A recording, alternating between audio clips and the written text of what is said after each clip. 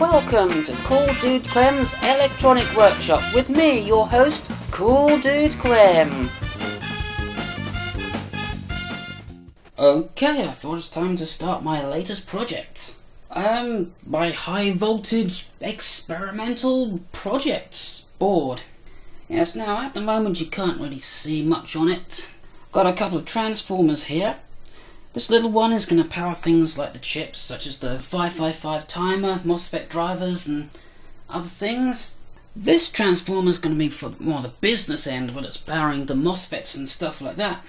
And I'm also going to make this so an external transformer can be hooked in and bypass this transformer, so if I need to use a bigger transformer, if there's a bigger amount of current that needs to be used, then no problem. So I'll be able to tinker around with this and do all kinds of stuff. Speaking of tinkering, got me one of these. Friend gave this to me, so now I'm a true geek. Pretty soon I'll be attempting to learn Python and stuff like that, and maybe even control a few little things with it.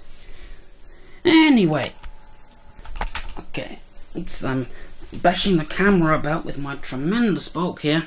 So I installed the Xbox Media Center thingy on this, and it does kind of work. The thing that came with this, the operating system on the other flash drive, I don't know what's wrong with that, but for some reason it won't accept any keyboard input. However, on this one and all the other OSs I've tried on this thing, no problem whatsoever. Keyboard works absolutely fine. So, that's kind of strange. Another kind of strange thing about this, let's just try to play a video on this. Okay. Here's that video I uploaded as an April Fool's joke, which some people still haven't seemed to manage to get. See, it shows up there, a little video preview thing, but if I try to play it,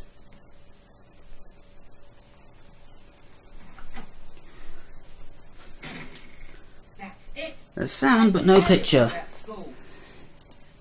What now? Those damn teachers. Just because I dropped the pen in the test I was doing and got off my chip. Yeah, so I don't know what's going on there.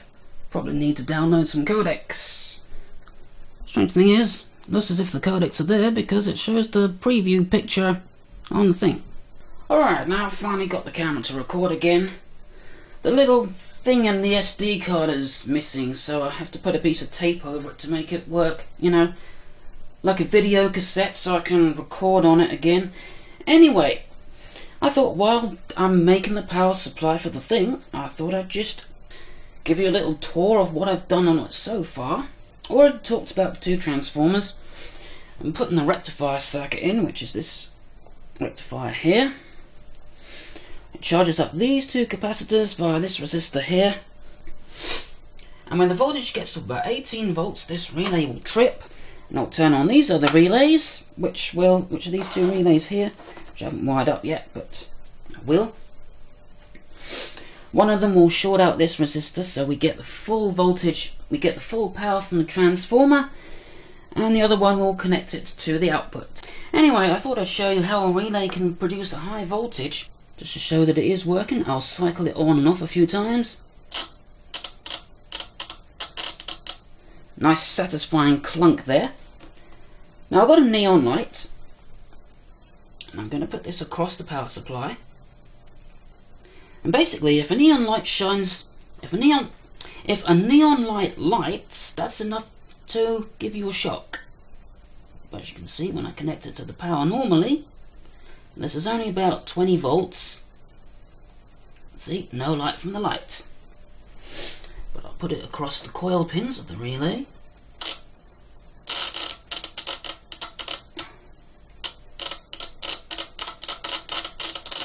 Yeah, I think that pretty much explains it. Okay, so now we've got a diode connected across the relay pins.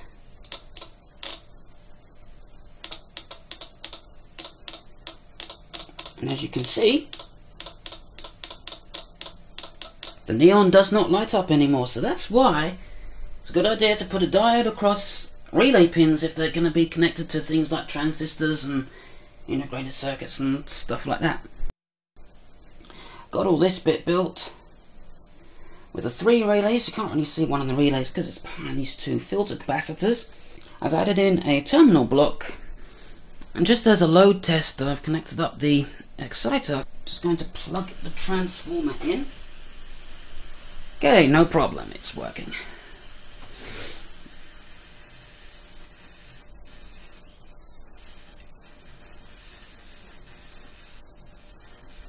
We have power.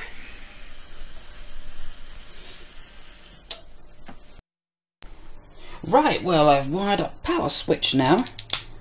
So this will switch the transformers on, and this will switch the transformers off.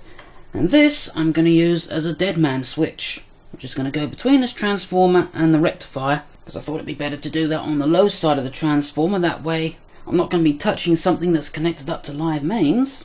Also, I'm not quite sure how I'm going to do the other thing with making this being powered from an external transformer.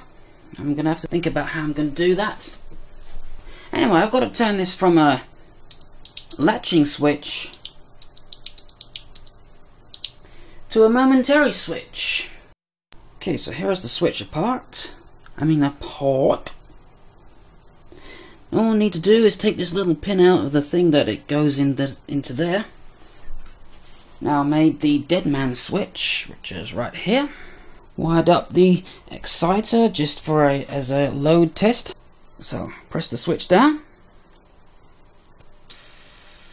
And there we go. Can't help myself. Gotta have a little bit of fun.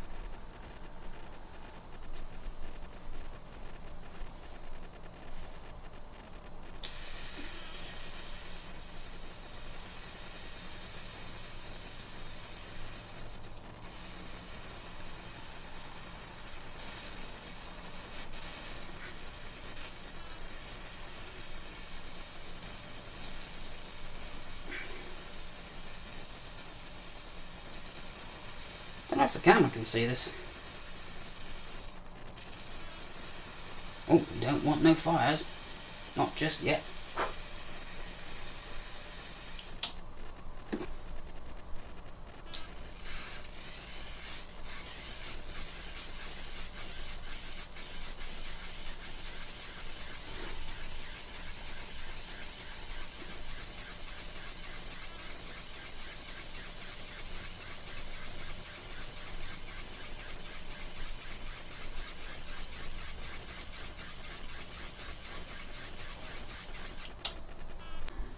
Well, I'm gonna get on and build some circuits to put onto this, so I'll see you all later, because this video is getting too long already.